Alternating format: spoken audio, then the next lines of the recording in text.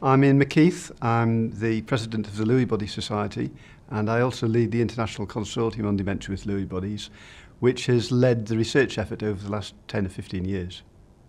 I think most people now are familiar with the idea of dementia as a loss of mental abilities that sometimes comes with ageing. The scientific developments which led us to recognise dementia with Lewy bodies probably occurred in the late 1980s, early 1990s. It was around that time that we developed new staining methods in the brain that allowed us to see Lewy bodies in areas of the brain where previously we didn't think they were. Dementia with Lewy bodies is the second most common cause of dementia, particularly in older people, but sometimes affecting younger people. We think there are probably about 700,000 people in the UK with dementia, and of those, about 100,000 probably have dementia with Lewy bodies.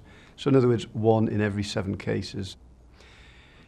Dementia with Lewy bodies is often really quite different from other forms of dementia. Patients have very different symptoms, particularly the visual hallucinations. In other words, they see things that aren't there, and also the Parkinsonism, the tremor and slowness and instability of gait.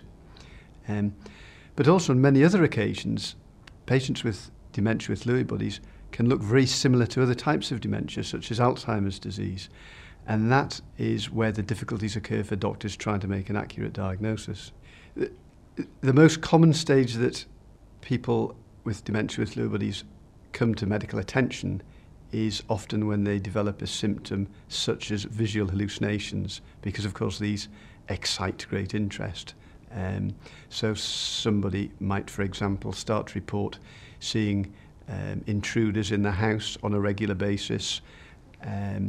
Another example would be if a person started to develop persistent cognitive failure. So I saw a patient not so long ago whose wife complained that he had become unable to fold a tablecloth in the house. Now, it sounds a very trivial thing, but in fact the task of working out which way round the tablecloth went and which bit went where suddenly was too difficult for him to do. Relatives of patients with dementia with Lewy bodies rate that person's quality of life as being worse than death in 25% of cases.